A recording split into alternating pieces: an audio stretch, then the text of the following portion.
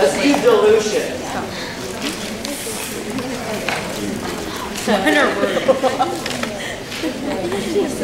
I got you. Oh, this one's okay.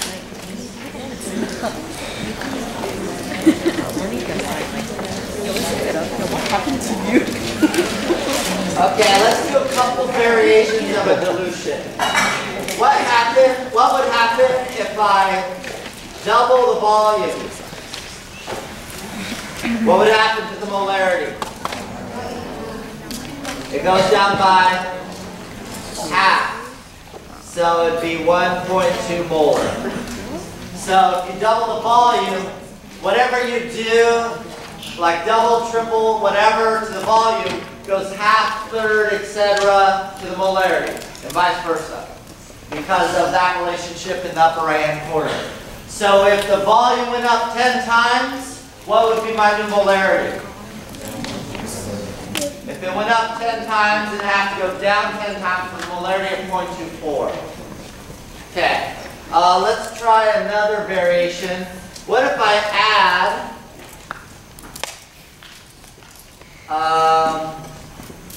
6 molar HCl? HBr, and I'm going to add, let's say there's 1 liter of this, and I add, 1 liter of this. What's the new molarity?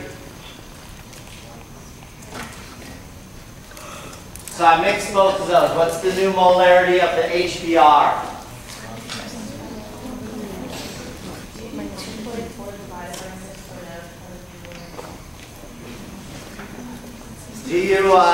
Do you use the 6 in finding the new molarity? No.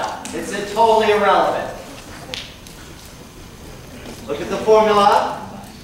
Initial is 2.4. What's the initial volume? 1.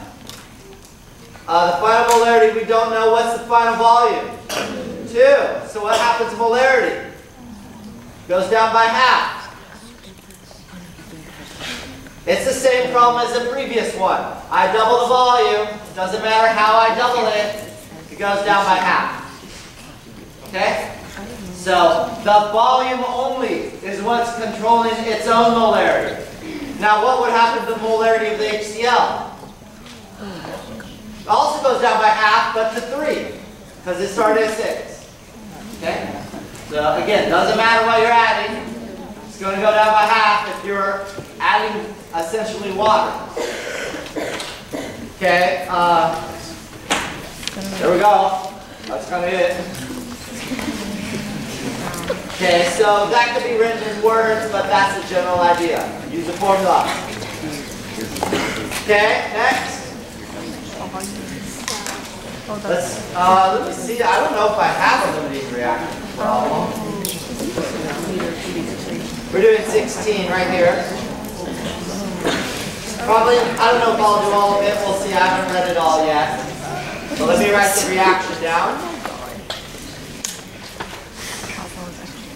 The reaction is C6H6 plus Br2. Is it balanced? I think so. Number 16 right there. Okay, so 30 grams, 65 grams produced in the following. What's the yield? So I want to know, for part A, I want to know the mass. How do I know this is a limiting reactant problem? When you're given information about more than one reactant, it has to be, because you can do the stoichiometry starting from either side or either molecule. So that's in math over-specified. So in order to control that, you actually have to do both stoichiometry calculations, or that's the way I solve it.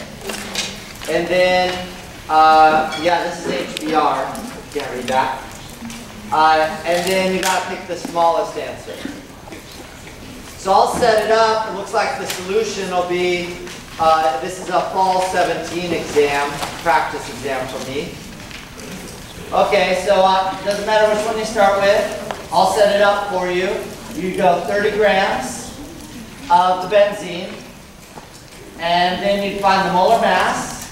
Use a periodic table, and then you go to the molecule of interest. So 1 mole of C6H5Br for 1 mole of C6H6. And then the molar mass of that final molecule. So this will give you grams of C6H6 or C6H5Br. You got to do the exact same thing with Br2. Just use its numbers.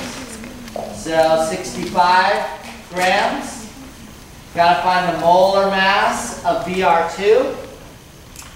And then you say there's 1 mole of C6H5Br going to the same place, but you're coming from the Br2. Then again, you need the molar mass of C6H5Br. That'll give you, again, the mass of C6H5Br. Are you going to pick the number, the answer that's smaller or larger? Smaller. That'll be your final answer. It'll have come from the limiting reactant. According to this, let's see, this was 16. I'm sure the answer is somewhere.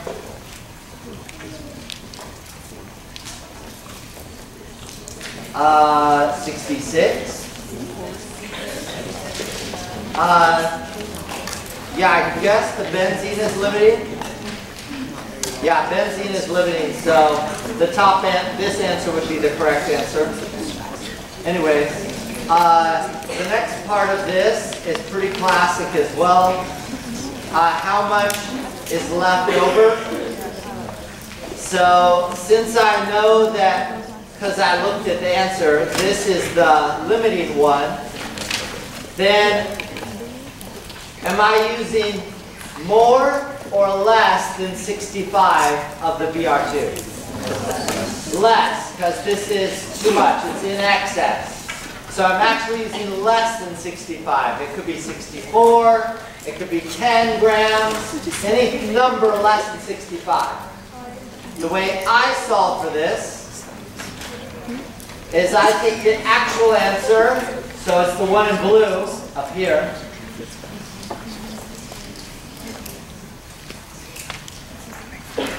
So whatever that number was, I go backwards to the one in excess, which will be the Br2. So you need the molar mass of C6H5Br. There's 1 mole of Br2 for every 1 mole C6H5Br. And then one more step times the molar mass of Br2. And this will get you the grams of Br2, and that number better be less than 65, or you're screwed up. Okay? So because it's in excess, so 65 was too much. This is a very classic limiting reactant problem. Okay? Pretty normal level of difficulty right here. Let me return this. Thank you.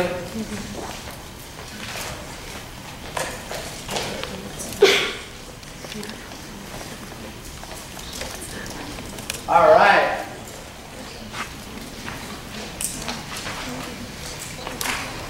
Check. Simultaneous. I do have one of those. Sometimes some of your classes may not cover this. So zone in, zone out as you are pleasing, as this pleases you. This is a pretty classic question for me. I think it was an exam question. I give you an overall reaction, the one in the question. I give you 3 simultaneous reactions below. And I want the multipliers, alpha, beta, and gamma. Okay? It's multiple choice. If you're gaming the test, for example, if you get for alpha 2, it's automatically D. if you will gave me the exam. If you trust yourself, I guess. So let's see how we feel.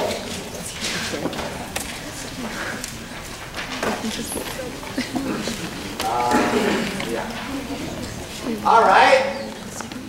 So what I do, my method of solving is I look for any molecule up here that appears total of twice, once here and once down here. Is this a good choice? Yeah, it appears here, and I'll put a blue squiggly and there.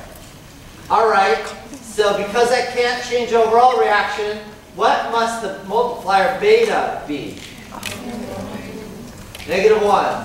Oh, done. Do you want to do the rest of it? Yes. Okay. Let's say you don't trust yourself.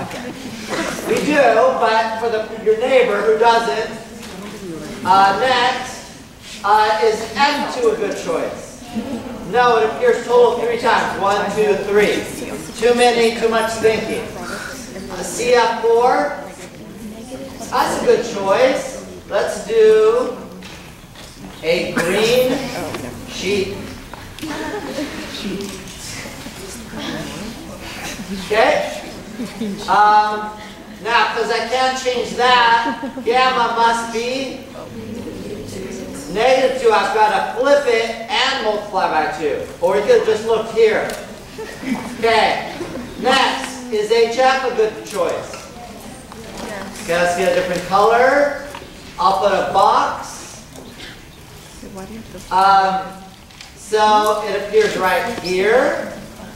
If this can't be changed, alpha must be 2. Yeah, I need 4, which makes sense. Of course, if none of them match, you probably messed up. Pushing back, just stretching. Awesome. Yes. Okay. What molecule are you looking at?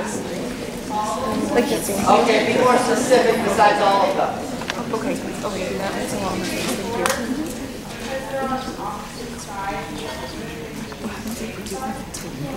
Because they're on opposite, you do not want to cancel. So you're thinking canceling. I need this to match this, so when they add, it's here. So that's why I have to have a minus sign. So I get this on the left-hand side. So if I think of the equation, A equals 7, I multiply through by -1, and I get 7 equals A. Flips it over. Oh, elimination. You would want to cancel if it was intermediate, but that was not an intermediate.